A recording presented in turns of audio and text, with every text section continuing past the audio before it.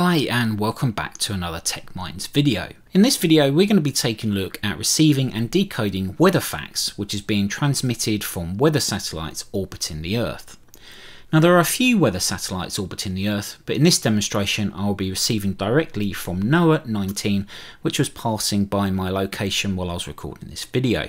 Now a little history about this particular satellite. It was launched on February the 6th, 2009 aboard a Delta II from Vandenberg Air Force Base in California, USA. Now you would think that a weather satellite which transmits images back to Earth would have a conventional camera. Well, you'd be wrong.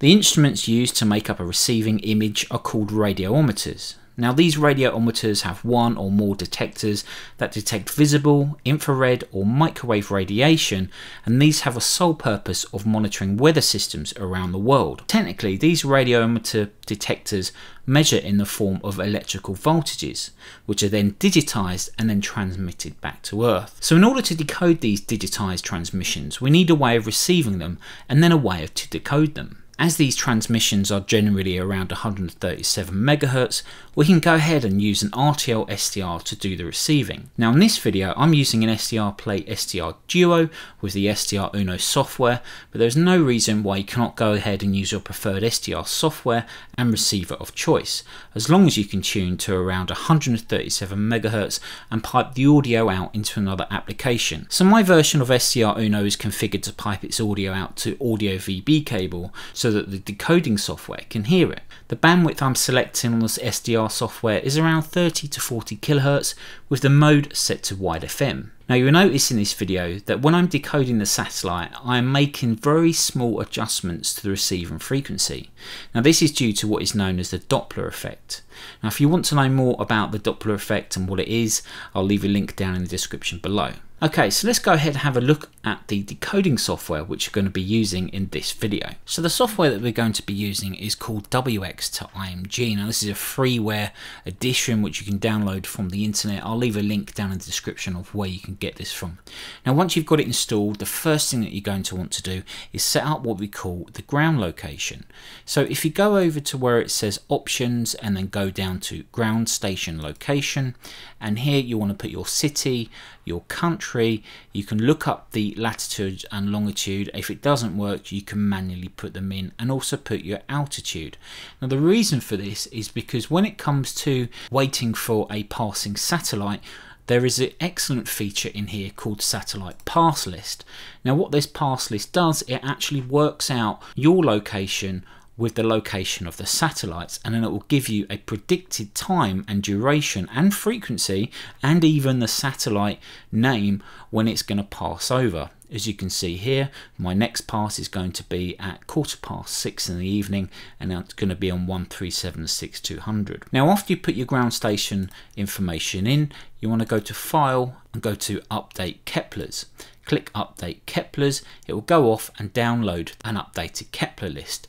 You can then go to File, Satellite Pass List, and this will show you a pretty accurate list of satellite passes in the coming future. To make sure it is actually showing you the correct satellite passes, just have a look at the top here where it says Satellite Passes 4, and it should say your town, your country, and your latitude and longitude. Okay, so we're now ready to go ahead and start receiving. So what you now need to do is go ahead and put your software into auto record mode, and to do that you can go File and then Record, and then select Auto Record, making sure that you've got Record and Auto Process selected here. Create image, create movies if you want a movie, and then click Auto Record. Down on the bottom left hand corner it will say status, waiting for, and then the satellite that you're going to be receiving. It will also show you the frequency as well, which you're going to need to set your SDR software to. Now when it comes to the audio input, you just need to make sure that your default audio input is the VB audio cable, which is your virtual audio cable, which is actually what you output from your SDR software. If you need to know more information about this, you can see some of my previous videos on how to use VB audio virtual cable. So we're now ready to go ahead and start decoding So as you can see here, this is the beginning of the transmission. Each transmission is around 10 minutes long. That's how long WX to IMG records for. I will play a little bit of audio now so you can hear what it sounds like, so that when you're trying to distinguish a satellite signal, you can find it easily. Now what you'll notice as the transmission goes on, the signal strength becomes extremely strong, and then towards the end it starts tailing off because the satellite is getting lower down on the horizon. Now I'm going to fast forward this video because it is 10 minutes long, and you'll be able to see the image appear in front of your very eyes on the bottom right hand corner of the screen, and then we'll have a look at the picture once it's finished decoding.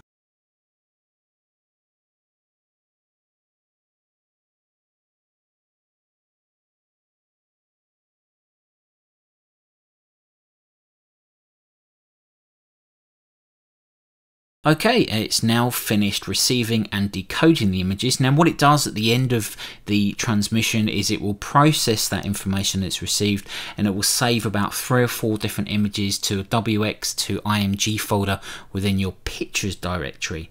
Now I've picked the best one here to show you. We can see that it's outlined the countries, so you've got the United Kingdom there at the top, and you've got Spain, the top of Africa, and kind of Western Europe there. You can see lots of clouds on the left hand side, and it looks quite a nice picture. And as you can see from that picture, it's extremely sunny in the UK today, which is very rare. Anyway guys, if you enjoyed this video, please don't forget to subscribe and like, and if you've got any questions on this, or if you do this yourself, don't forget, post a link down in the comments below and let us see what you can receive from your location.